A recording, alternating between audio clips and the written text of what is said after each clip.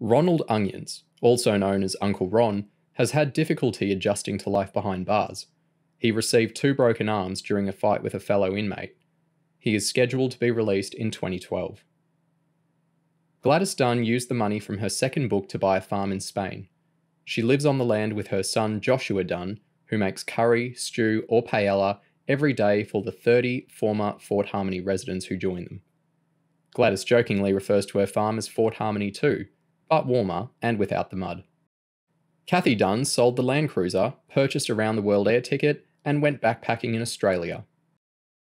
Sebastian Dunn was released from police custody without charge. The stabbing of the policeman was classified as an accident. The policeman returned to duty a few months later. Sebastian now lives in a cottage in Craddo with his mother and brother Clark Dunn. Sebastian and Clark have denied links to a number of cats that have disappeared since their arrival in the village. Fire and World Dunn were tried and convicted at the Old Bailey in London. They were each sentenced to life in prison. The judge recommended they serve a minimum of 25 years. As Scargill Dunn was only 17 and had no previous criminal convictions, he was sentenced to only 4 years in a young offenders prison. With early release for good behaviour, he could be out within 2 years. He has begun studying for A-level exams and hopes to go to university after he is released. Police suspect Eleanor Evans is a member of Help Earth who helped to plan the anthrax attacks on Petricon 2004.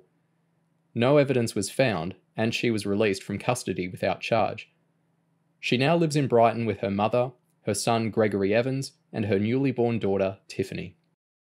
Brian Bungle Evans slipped MI5 surveillance after a few weeks. He is now one of the world's most wanted men.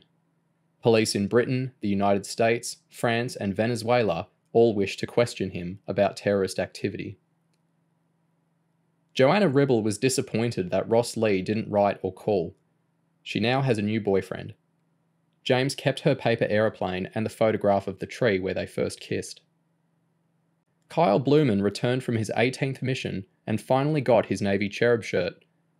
He was reportedly upset that James got his Navy shirt before him. Kyle reckons James only got the Navy shirt because Mac felt sorry for him when he got anthrax. Bruce Norris and Kerry Chang frequently remind James that although he earned a Navy shirt, they have both done more missions than him, and can easily kick his butt anytime he starts to get cocky. Amy Collins hopes to complete a couple more missions before she leaves CHERUB and goes to university. Lauren Adams, formerly Lauren Onions, is enjoying life at CHERUB. She starts basic training shortly after her 10th birthday in September 2004. James Adams, formerly James Choke, got his karate black belt shortly after returning from his mission. His exuberant celebrations ended badly, and his punishment was 1 month cleaning up in the CHERUB kitchen every night after dinner. He is currently preparing for his second mission.